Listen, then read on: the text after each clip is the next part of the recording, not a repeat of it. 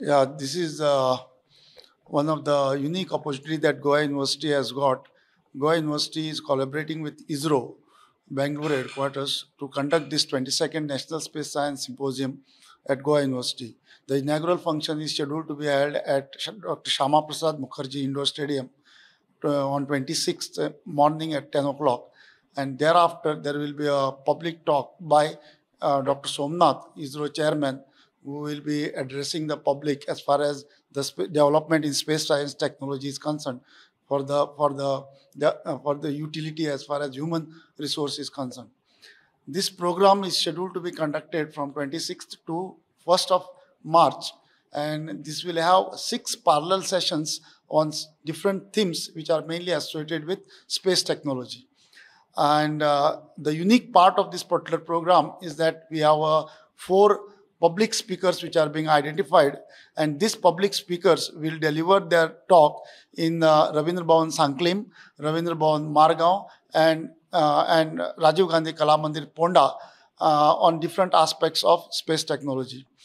Another unique aspect of this is that we are in this conference, we have a special session for students, and the students from all over the country have been selected. About 55 students will participate in this particular session, of which 15 local students will be also there.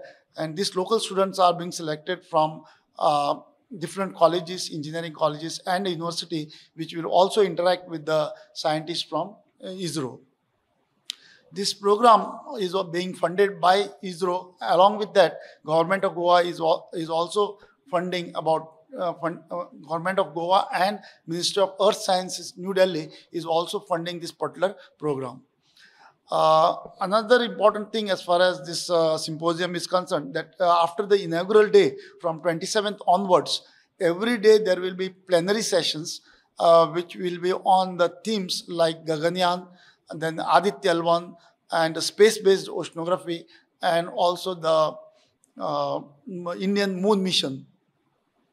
And there will be one interdisciplinary lecture which will be followed by this particular plenary session.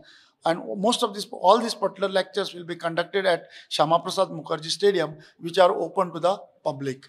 Thereafter, the technical sessions will start, and these technical sessions are mainly for the participants who have registered as far as this particular conference is concerned.